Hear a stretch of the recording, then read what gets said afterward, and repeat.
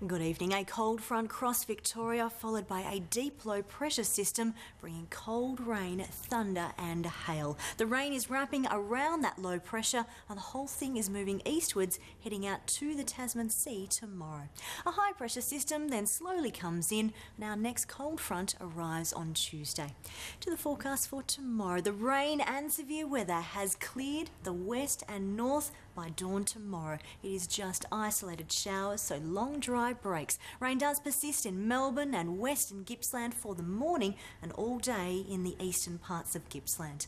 For Sunday, just isolated showers near the coast, mainly in the southwest, also through here and over in East Gippsland. The rest are dry, a mix of sunshine and some cloud. 16 for Mildura, 13 in Bendigo, 11 in Ballarat and 13 for Traralgon. So the rain and severe weather clears except for Gippsland. Megan. Thanks, Jane. That's how we saw news in the region today. Join us again Monday night for the best hour of news in the country. You can also follow us on Twitter and Facebook. We leave you with images of the stories that captured our attention this week. Thanks for watching WIN Television. Good night. Outside regional towns will be replaced with 60 km/h ahead warning signs. The sole occupant, a woman, went out 4 hours before the fire took hold. She's been left with just the clothes on her back.